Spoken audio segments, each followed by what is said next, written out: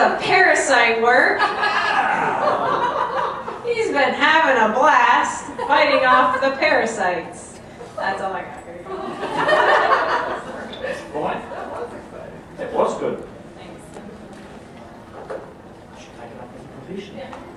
I've got to, cover all my bases with budget cuts and stuff. Never know what I'm going to resort to. Yeah. See, from down under, mate, had sort of trouble getting it. Yeah. We'll hold that against you. How's All right, that? once you get that on a page, you start. Right. Well, what I'm doing is presenting some data that we've been working on in sort of work from conventional farms over the last 5 years, and my colleague and I, Dr. Andy Greer, have come up with some concepts or some information that could be quite useful in sort of organics. Try and go. Which way? Are you doing the page down? Page down, okay. How's that? So we've been working on a system which will give us the ability to identify animals which are being suffering from parasitism. And this gives us the opportunity to treat or mitigate those animals with an overall aim of getting some sort of parasite control in the organic system. And utilising this with bioactive forages, in this case we'll be using chicory and lactane, will allow us to utilise the parasitic properties of these plants. And just to explain a bit where I come from, this is up here, it's New Zealand, basically around about 40 degrees to 50 degrees latitude. So basically on the, flip it up, inverse just south of Hawaii, across a band. So we're a temperate climate. We don't quite get as cold as here. The block that I've been working on has been with the BHU, which is an organic trust, which has been going for about 35 years. It's just relaunched itself as an organic trust for commercial purposes, and their aim is to promote organics through research, education and extension. When we got together with them, we got a group of farmers around, they asked them, they'd done no animal research on this block for nearly 40 years. We asked the organic farmers what their major problems were in dealing with animals, and parasites came up as one of the major problems. So we decided to take some novel approach to this problem, incorporating what we've been doing. Now, just to show you, in New Zealand at present, this is what the weather's like, about 90 degrees. That's me last Sunday. Oh, jeez. That's me there. The white block.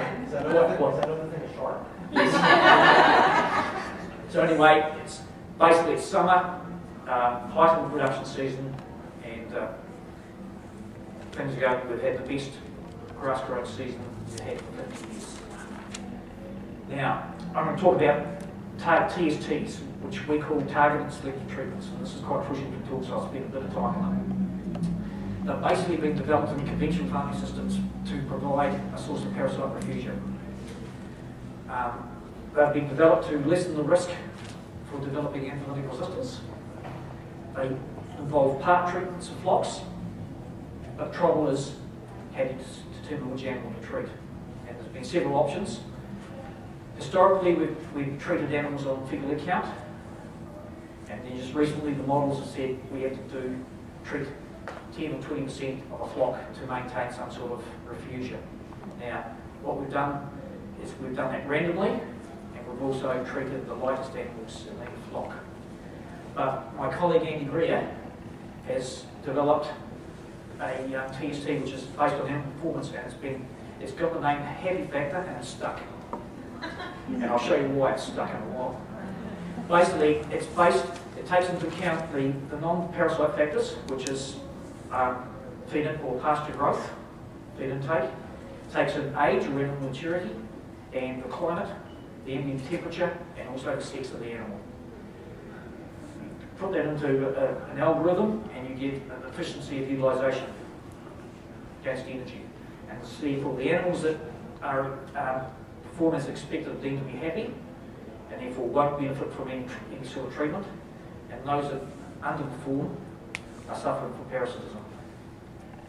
Now, this is why we call the happy factor. And we think we have the ability to basically draft off the happy animals to the right, and draft off the unhappy animals to the left, and put them onto a curative pasture.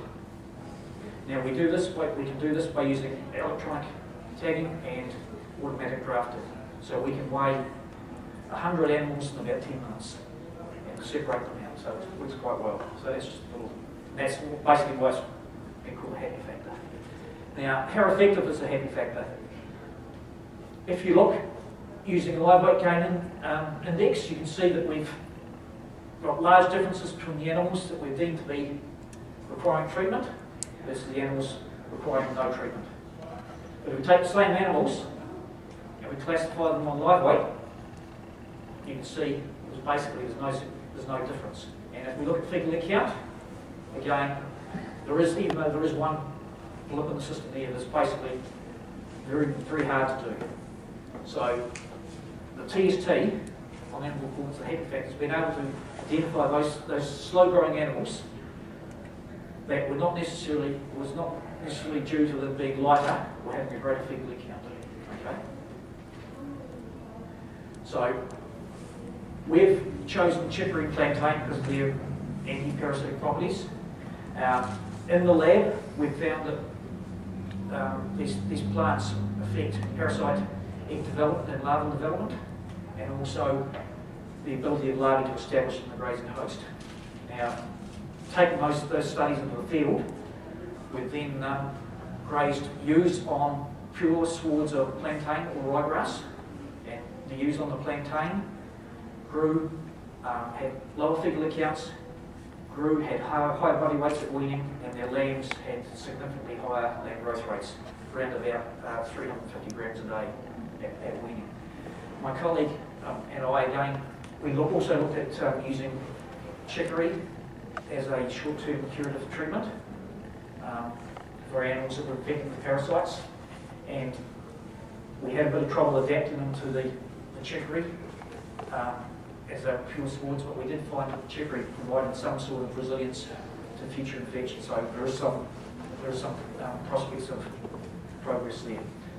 Now, the experimental area, as I said, hasn't had any animals on it for 20 to 30 years, so we basically had to rip up the ground. We've been given two hectare blocks, which is basically 40% of the organic unit. We were ripped up and left in fallow and tilled over the summer. Each paddock, 1.5 hectares was put down in AR1 ryegrass with white clover, and then a further 0.5 hectares was planted in a mix of chicory, plantain and white clover as well. So we wanted, because we were parasites, we wanted to give them some contamination. So in August, which is our start of spring, we took 40 periparturient ewes, we split them into two, 20 on each paddock. We dosed them on one paddock with 50,000 T. colubriformis larvae, or on the other paddock we gave the ewes Talidosardia, which is circumcincta, which is the new name for Ostentagia, and that was done within 7 to 10 days after lambing. The ewes and their lambs were then allowed to graze for 12 weeks on those pastures, and at the end of the 12 weeks, the pasture larvas had risen to 1,000 larvae per kilogram of fresh herbage. So we had some infection there. Now, the actual experimental trial we did was we allocated 60 lambs from what they were weaned. 30 went on to the block that had T. colubriformis infection, and 30 went on to the Talidosardia infected area. The lambs within those ryegrass areas were rotationally grazed. They were split into 4, and they were on a weekly basis. We did measured animal live weights, individual fecal counts and DAG scores at fortnightly intervals, and we measured pasture production weekly. So we took pasture production when they went onto the paddock and when they came off, and these were used to help set the targets. And those animals that underperformed were drafted off and allowed to go on to the bioactive sward area, 0.5 a hectare, And as a safeguard, any animal which failed to respond after 2 weeks to the curative treatment was then treated and removed from the organic unit as per our organic regulations. Some interim results, and you can see we're only 5 weeks into the trial, and it's running for basically 14 weeks. We've been very successful in providing infection. We're going from 0 to 1300 eggs per gram on the trike block, and from 0 to 3,500 on the Yositagi block. Growth rates, a week post-weaning, went flash as you'd expect, but then they've actually started to peak, and then as the infections started to bite on both things, they've dropped away. Now if we look, when we apply the happy factor, you can see that after 3 weeks, 21 days, on the trike block we had 2 animals that were deemed to be requiring treatment. On the Yositagi block was 7, and they were put off curative treatment. 2 weeks later, as the infection started to bite, we had 13 animals on the trike block and 23 on the Yositagi block. Now when we looked at the DAG scores, we were see they're quite soiled, and when we looked at the mean DAG score for the animals on the trike block versus the thing, and we found that there wasn't much difference. But when we split those animals up into treated and untreated, you start to see some significant differences appearing. Now this trial's still going, and as I speak, they've done a sample yesterday, so I don't know what the results are. But with the level of challenge that we've got, we're going to really test the system to see if it actually works. So, in summary, so far, and from our previous work that we've done on conventional dairy farms in New Zealand and Scotland, and also sheep farms, we've found that there's been no association between individual fecal count and individual animal performance.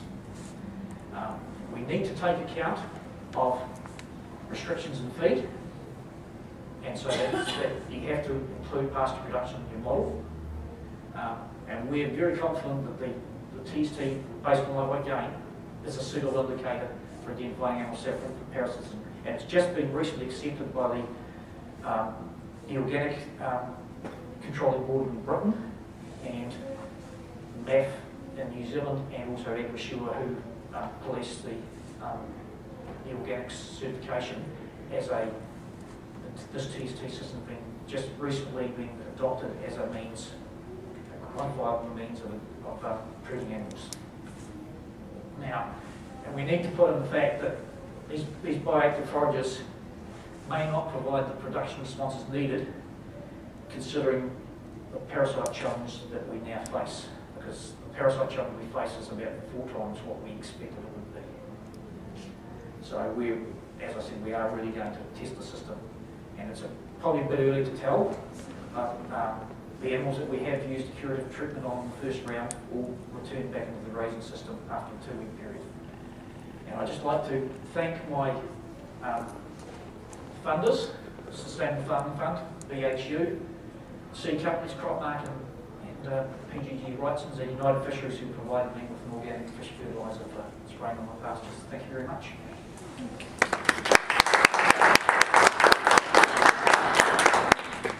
really told me it was going to take me 12 minutes, and it did. Excellent. I guess we'll entertain a question. Rick Kurzberg, if you have a question. So how does FOMASA compare to the happy cow evaluation? Or happy? It's TST, and it works very well for homoccus. The advantage that this has is that it works for we think it works for temperate things, trike, cuperia, ostatagia. We have yet to trial the system with homoccus, but homoccus is a very aggressive parasite and it's a bloodsucker. Whereas ostatagia, trikes and cuperia we know are a more commercial parasite and tend to induce a intake depression. Any other comments? So the happy factor algorithm, that's published where? If you really want to see it. Oh, it's gone. We can email you. It's on there. It's the last slide on What if we could maybe get print out Yep. your notes and Yep. distribute them? That would be great. Yeah. But if you just talk the back one, yeah, there. Yeah. And what sort of deviation were you usually kicking them out at? We're kicking them out at 20% under their projected.